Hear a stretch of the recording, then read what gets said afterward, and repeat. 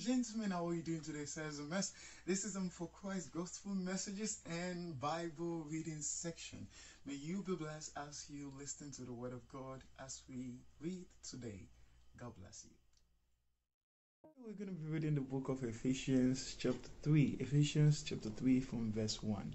Happy listening and God bless you. Ephesians chapter 3 from verse 1.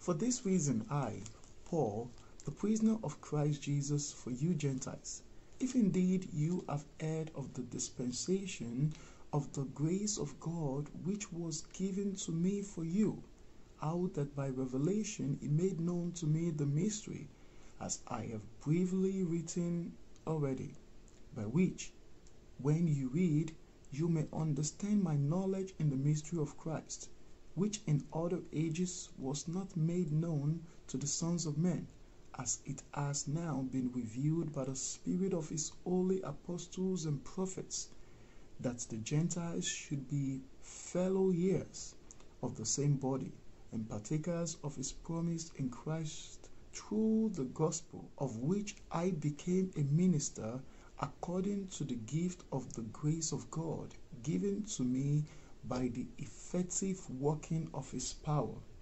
Verse 8.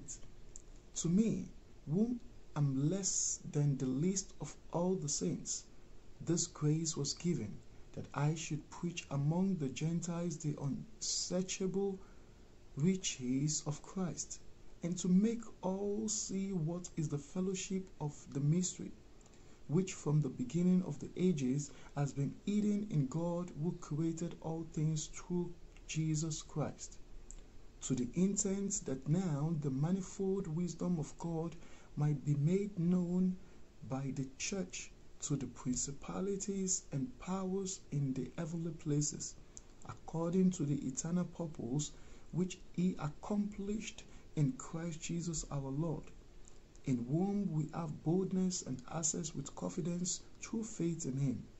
Therefore, I ask that you do not lose heart at my tribulations for you, which is your glory.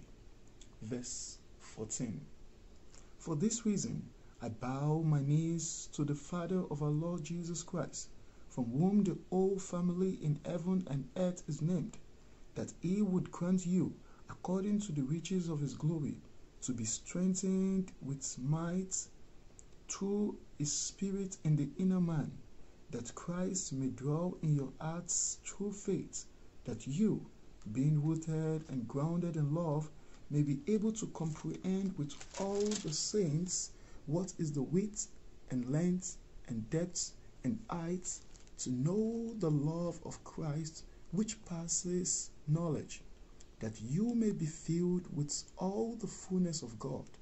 Now, to him who is able to do exceedingly abundantly above all that we may ask or think, according to the power that works in us.